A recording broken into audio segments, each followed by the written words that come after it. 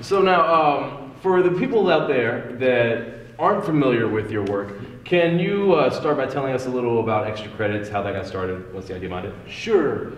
So Extra Credits really got started because I used to write for all these sort of industry-facing publications because I've spent my career as a game designer, right? I've worked on things ranging from the Call of Duty series to Farmville. What I realized is I was writing for Gamasutra, I was writing for Edge, I was writing for all these things, and it was just us talking to ourselves, right? Like all game designers who are already professionally doing this, and I realized for me to ever get to make better games, right?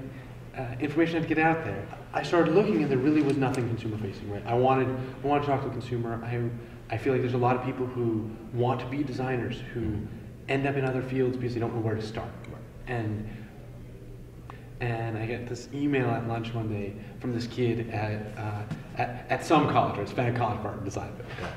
And it's, how do you pronounce your name? Because I used a bunch of articles in a final presentation I'm doing. I told him, and I was like, yeah, shoot me the presentation when you're done. I'd love to see it, right?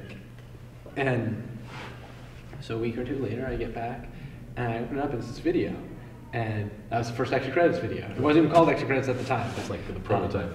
Hey, I'm here to talk to you about these and their untapped potential for this. At first I thought I'd just come in and summarize my paper with a half-assed PowerPoint show, but then I remembered that that would bore you almost as much as it would bore me, and I am being graded here, so I hope that this video presentation makes my thesis at least a little more interesting. As soon as I saw it, I was like, this is it, right? Really, he's got it. This is how you talk to the consumer. This is the format we should be doing. And so then I told him, use any of my articles if you want to do more of these.